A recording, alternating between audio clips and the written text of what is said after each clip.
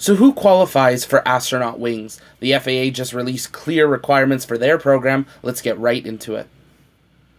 Welcome back to the Launchpad. My name's Zach, and here at the Launchpad we cover everything space.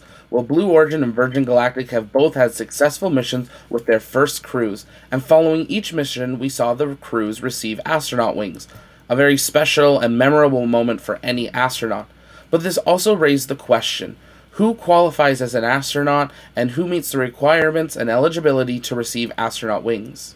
Well, last night the FAA U.S. Department of Transportation released a 3-page order explaining the requirements. The purpose of this order is to provide guidelines, eligibility, and criteria for the administration of the FAA Commercial Space Astronaut Wings program. To be eligible for the program, a crew member of a commercial flight must meet all requirements for flight crew qualifications and training under Title 14 of the Code of Federal Regulations, Part 460. They must demonstrate flight beyond 50 statute miles or 80.46 kilometers above the surface of Earth, and be part of a mission that has received FAA or AST license, and they must also demonstrate activity during flight that is essential to public safety or contributed to the human spaceflight safety.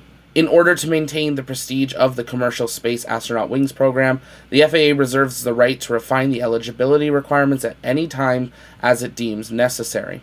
Any crew member that qualifies for the Space Astronaut Wings must be nominated by an FAA, DOT, or U.S. government representative, or an FAA licensed launch vehicle operator. A nomination must describe how the candidate satisfies all eligibility requirements. There could be individuals whose contribution to commercial human spaceflight merits special recognition.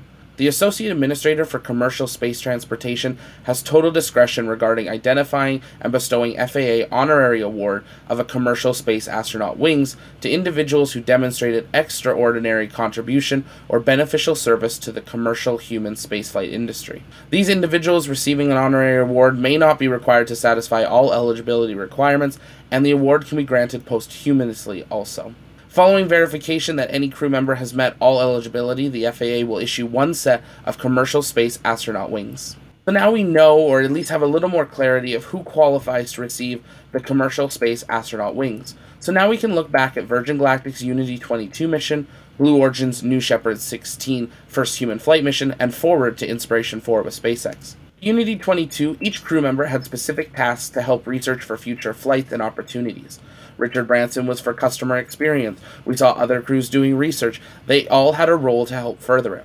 They also reached an altitude of 86 kilometers or 51.5 statute miles.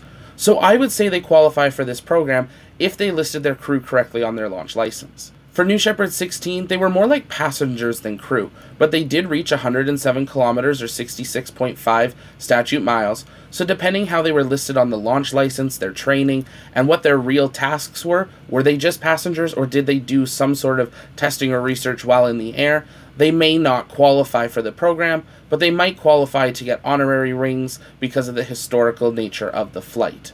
Inspiration 4 crew members each have dedicated roles like pilot or medical officer and are going into orbit with a targeted altitude of 540 kilometers, 335.5 statute miles, so without a question, they qualify for this program. It'll be interesting to see what Virgin Galactic and Blue Origin do for future flights and how they market them, but now we have some clear guidance from the FAA for their wing program. That's all for this video, but make sure you engage that subscribe button so you never miss another TLP news update, live launch coverage, or exclusive interview. This is Zach, signing off.